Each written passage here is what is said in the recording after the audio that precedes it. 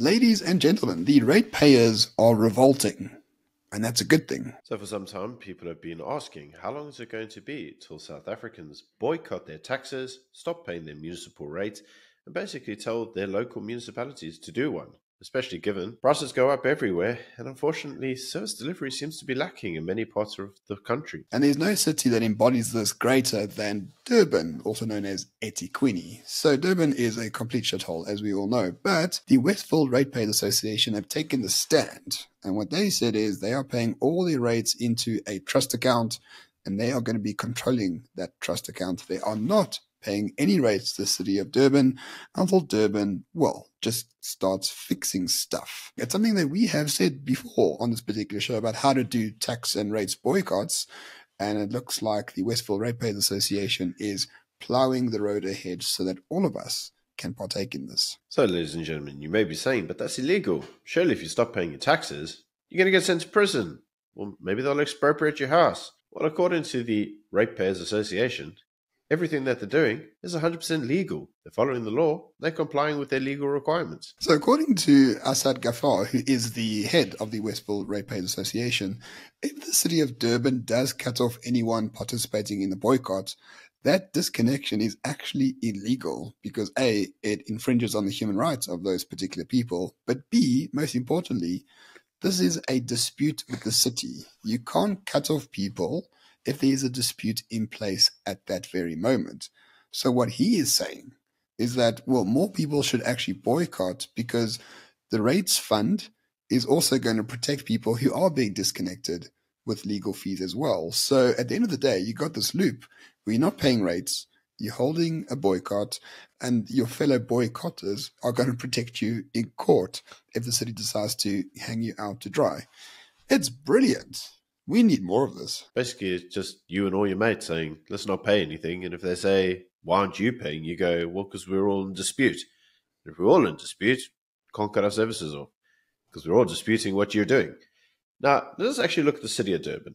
City of Durban, obviously being a ANC, EFF coalition, we can all see how that's working out. Those individuals have recently found that there are large sums of money that has disappeared from the municipal accounts.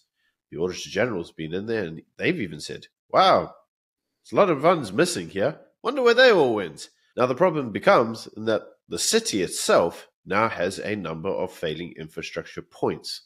Noticeably, we all know that there is sewage in the beaches. There's a number of services that aren't being delivered as the province as a whole has been subjected to many weather-type related incidents. Lest we forget that we had the mostly peaceful protests and we've also had the flooding in that area, possibly now twice.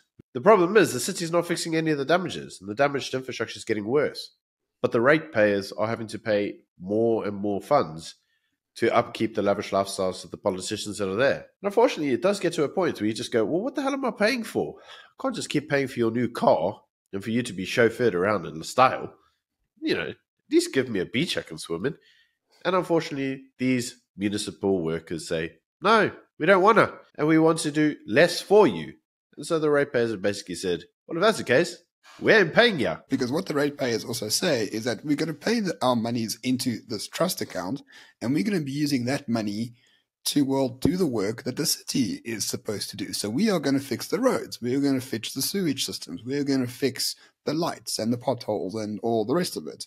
Essentially, you're taking the middleman out of the equation, and the ratepayers themselves are doing the actual work to fix their suburbs and their towns and their cities. And it's not just the Westville Ratepayers Association. Now you've got all the towns around that area who are joining in on the boycott as well. This is just the beginning of something really, really important. If you cut out the political parasites that are causing us all this misery, you keep the money for yourself and you use it for yourself, you can actually make a tangible difference in the way you live. Why isn't everyone else in this country doing exactly the same thing? Well, Ramon, the answer to that is actually very easy, and that is because the vast majority of individuals think that if they do something like this, that would be illegal. They'd probably lose their house. I mean, why wouldn't they? I mean, that's the fear, right? Follow the rules or you're going to get slapped. Well, it turns out that these ratepayers don't believe that. They actually figured that, you know what, we'd rather actually take the money and use it for the actual infrastructure it's supposed to service. because that's constitutionally what they're meant to do. And so I would say that this Ratepayers Association is actually providing a model for many people to follow. So the city, of course, is very unhappy about this. They are saying that these residents are engaging in mob mentality. That's rich coming from a politician. And further, engaging in unlawful acts. And, the poor people who survive on grants and all that are going to be missing out. And the city desperately needs that money to pay off for their future voters. Thankfully, the ratepayers are saying, Futsak, and they are not going to pay it. Very interesting. I wonder if this could create legal precedents in time to come, where basically the court will say, we know what the rules say, but the more you follow the rules, the more the dignity of the residents actually suffer. So in this regard, we're going to look at what is in the best interest of the South African citizen. And if you can have a legal jurisprudence that changes that dynamic and changes the rules around legal jurisprudence, this could be the start of something really, really crazily effective. I can't wait.